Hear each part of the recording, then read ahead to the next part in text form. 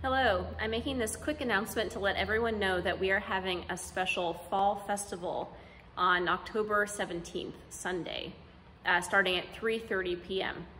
And this is gonna be a chance for us to come together and have some fun outside. There's gonna be a pumpkin toss and cornhole and artwork with fall leaves and all sorts of fun activities for kids of all ages. So I'd like to invite everyone in the congregation, everyone in the neighborhood, and also those who have been supporting Maria, because this festival will also be a fundraiser for Sudeste Immigration, which has been representing Maria's case legally for the past several years.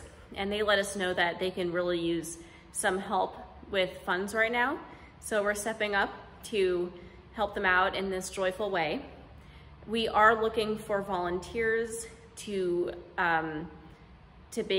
bring baked goods for a bake sale, to donate items or services or gifts of different kinds for a raffle that we're gonna have, so that we can raise money to support Sudeste Immigration, which not only supports Maria, but supports many other people who are in a similar situations to Maria. So please, if you can, do reach out to Rosie at wesleymumc.org to let me know your volunteer capacity.